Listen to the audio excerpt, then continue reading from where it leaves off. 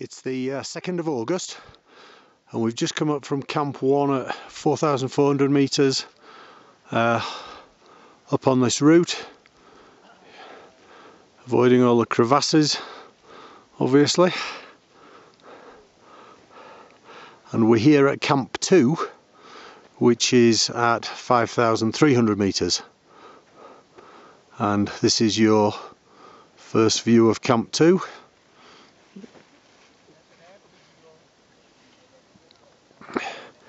See all the tents, sort of 2 levels, these ones here, and then some a little bit higher up. And then if you look at the ridge a bit higher, we're going up to the top of that ridge tomorrow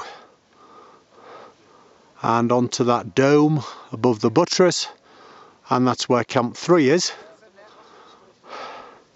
That's 6,100 metres, and then from Camp 3 you can see the ridge that will follow,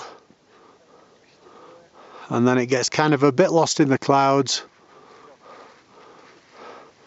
but Peak Lenin is somewhere behind the clouds, 7,134 metres.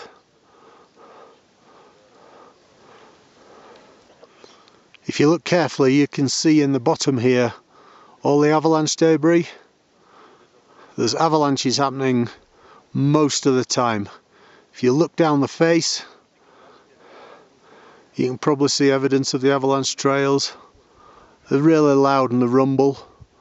Not really any threat to us. If you look where the tents are, spin round quickly.